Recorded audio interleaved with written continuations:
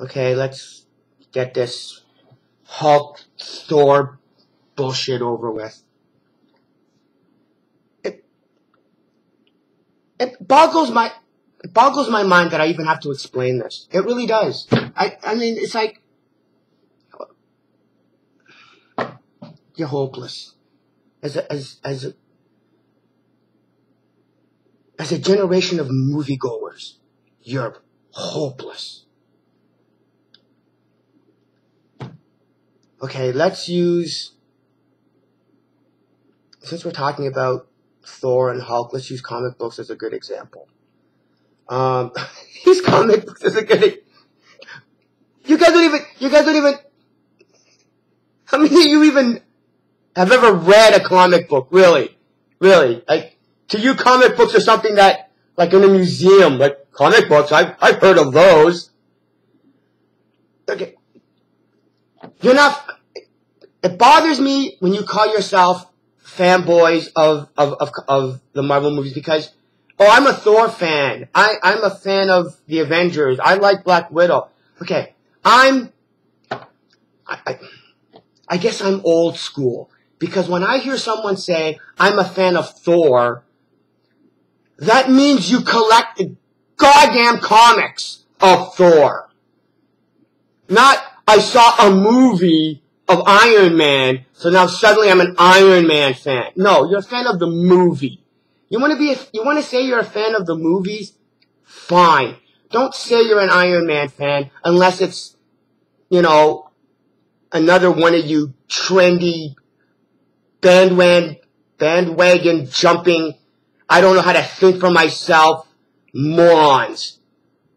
Don't ever tell me that you're a fan if you've never owned a goddamn comic book. Sorry, okay.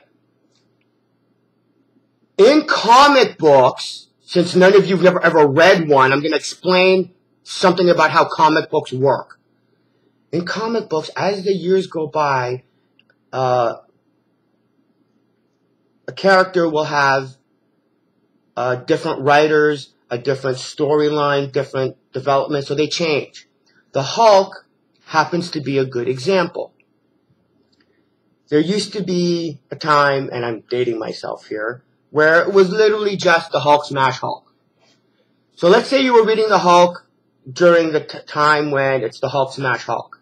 And then you stop reading comic books, and a few years go by, and you see the Avengers movie, and you go, hey, I remember liking the Hulk. I wonder what the comic books, I wonder what's happening in the comic books. And you go back, and you see, oh my God, you have like Smart Hulk, and it's like, wow, I guess I missed a few issues explaining how it went from Hulk smash Hulk to Smart Hulk. That's my reaction to this. You had one type of Hulk in Infinity War, and then you had a different type of Hulk in Endgame. It was like, did I miss a movie? Did I miss like a Marvel short? Like if they had at least spent time other than cheap-ass, lazy exposition, because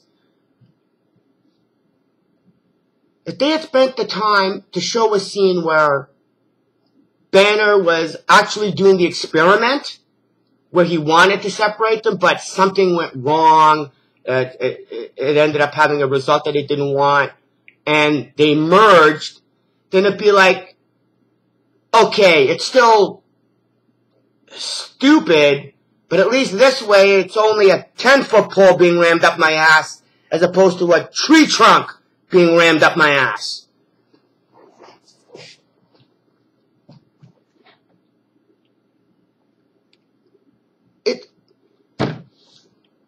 Okay, I've had this saved up for like freaking 2000 since, okay. This reminds me of what they did with Rhodey in Iron Man 2. I was never, even when I saw Iron Man, and I loved Iron Man, I wasn't really a big Rhodey fan. But Terrence Howard had this one line near the end of the movie that made me absolutely love him as an actor. And I'm going, now I give a damn. It's when Iron Man leaves, Terrence is, and again, I'm not saying as wrote it because I'm talking about the actor. Terrence turns, sees the Iron Man suit that I guess is eventually supposed to be a War Machine, and he goes, next time, baby. And I was like, now I want War Machine. Now I want to see him as War Machine. So anyway, the movie ends, and there's this big controversy. I can't remember. I don't care. I barely even bothered. So Terrence Howard is no longer Rhodey, and there's all this big backlash, and everybody was complaining. And Disney basically went, we don't give a damn. We don't care. And we got Don Cheadle. Now, I don't have anything against Don Cheadle. It was just that Iron Man 1 made me like Terrence. And then Disney said, screw you, you're getting Don Cheadle. And what pissed me off the most was in Iron Man 2, at the beginning when there's the court scene, or what, the hearing scene, Don Cheadle, or Rhodey, goes, it's me, I'm here, deal with it. And I looked at the screen and I said, no, F you, Disney. I don't have to deal with it. I don't have to accept it. I don't have to like it. That's what this was. That's what the Hulk is. It's literally Disney saying, F you, it's him, he's here, deal with it. No, I don't want to deal with it. I don't have to deal with it. But you Marvel zombie brain dead idiots went, okay, can I have another Disney? You just, like if there was like obviously you couldn't do a gradual change between Terrence and Cheadle, obviously. But you could have at least given us a chance to accept the new Hulk. No. Boom, there's the new Hulk, and you try and like mask it or fog it over one of the cringiest scenes in the movie with him and Ant-Man. Oh, I don't want to take a picture. Take a picture. I don't want to. It's just because you know what we want? We want a Hulk where we can get a selfie with. That's the type of Hulk we love. How did you know, Disney? All along, we wanted a nice, safe, gentle Hulk. How did you know? It's the same thing with Thor, right? It's like in the actual beginning of Endgame, we have a pissed off, vengeance-seeking Thor. And then the next time we see him, 5 years later, he's just, it's like, it's him, he's here, deal with it. Because as directors and as writers, we don't give a damn and actually think that we should even give you, the audience, a reason to even care. We'll just do it and deal with it. And you know what most of you did? You know what most of you did? You went, yep. And you know what? They were right. They were right. Brain dead pieces of. And the other thing that pisses me off is that he was a joke. Thor, from the moment you saw him in New Asgard to the end of the movie, you had no reason. There wasn't even an arc of redemption. He didn't even have an arc of redemption where he wanted to be taken seriously again. He became and was a joke for the rest of the movie. There was not one point of the movie where you could have taken Thor seriously. Even when he had both Mjolnir and Stormbreaker in his hand, okay, he couldn't defeat a Thanos without the Infinity Gauntlet. Are you serious? He could take out Thanos with just Stormbreaker in like 5 seconds in Infinity War, but with both Mjolnir and Stormbreaker against the Thanos without the Infinity Gauntlet, he was struggling and was almost killed if it wasn't for Cap. You never took Thor, you never had to take Thor seriously. Now, I like Thor. Okay? Normal Thor is badass Thor. Okay?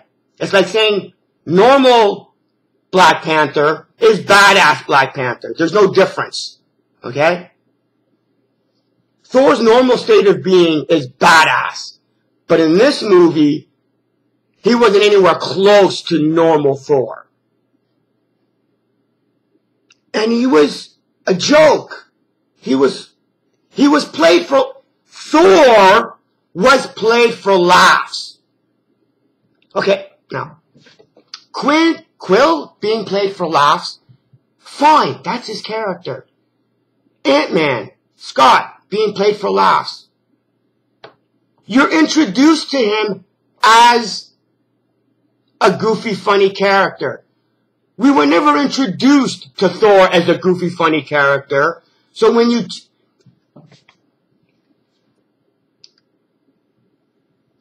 The Thor movies weren't doing very well. Thor 1 and Thor 2 didn't do very well. And then Guardians of the Galaxy came out, and it did incredibly well. And it had a funny, goofy main character. Ant-Man came out, and it wasn't expected to do well, but hey, it did really well. And guess what? It had a funny, goofy main character. Well, Thor wasn't doing really well in his own movies, and 2 movies that shouldn't have even have done well, did well, and they had funny, goofy characters. I know! Let's make Thor a funny, goofy character! And you all loved it. You all loved him in Thor. Oh, God, I want to do Thor Ragnarok. Thor Ragnarok was the start. Okay? See, before phase, well, not even phase 3, I think it's simply before Thor Ragnarok, you had mediocre movies, you had not really great movies, but you did not have any of the level of stupid that started from Thor Ragnarok on. I think there was one movie. I'm sorry, I can't really remember. There was another movie. Anyway, whatever. The point is, that's why you have funny, goofy Thor. Because his movies weren't doing that well. So they went, hey, people love Quill, people love Scott. Let's do the same thing with Thor. What the hell? It's not like they know what they're doing.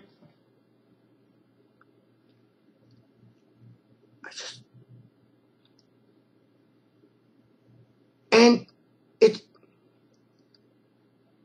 it's the justification you morons give. Okay. I call them MCU apologists. Yeah, I know, huh? Edgy, huh?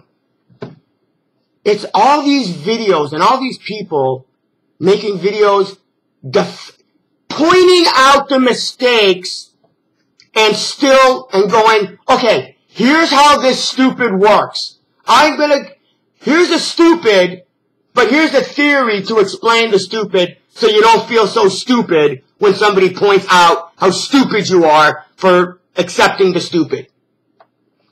Now, I'm watching some of these theory videos, I guess is what they would be called.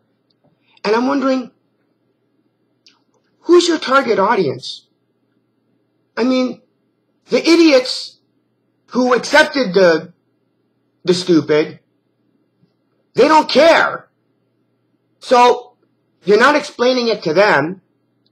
And those of us who actually had the intelligence to notice the stupid and able to realize it's stupid, if we watch your videos, we actually have the intelligence to realize how stupid your theories are in defending it. So I'm thinking, who's your audience? And I'm going, oh my God. Disney is their audience. Their audience is Disney. It's like Disney, if you advertise on our channel, if you give us free stuff, if you let us go to like the premieres, we will cover your ass. We have your back. No matter how you screw up, okay, we'll be here to justify it for you. It's like how it's like Damage Control. Like the Russo brothers, article after article, interview after interview going, here's how this worked, this is how this worked. Why didn't you put that in the movie, morons? Because why? You didn't think you were going to get called out on it? Guess what? You got called out on it, and now you're screwed. But you know what? Not really, because all of your Marvel Zombie Fanboy fans were going, see? They explain it. Does the explanation make sense? No. Who cares? They explained it. This movie has failed during the movie, and it has so much fail and stupid that it carried off into the real world. Into real life, sorry. Whatever. I don't know what else. I mean, I don't know what else I would need to. I mean, unless I draw you finger puppets or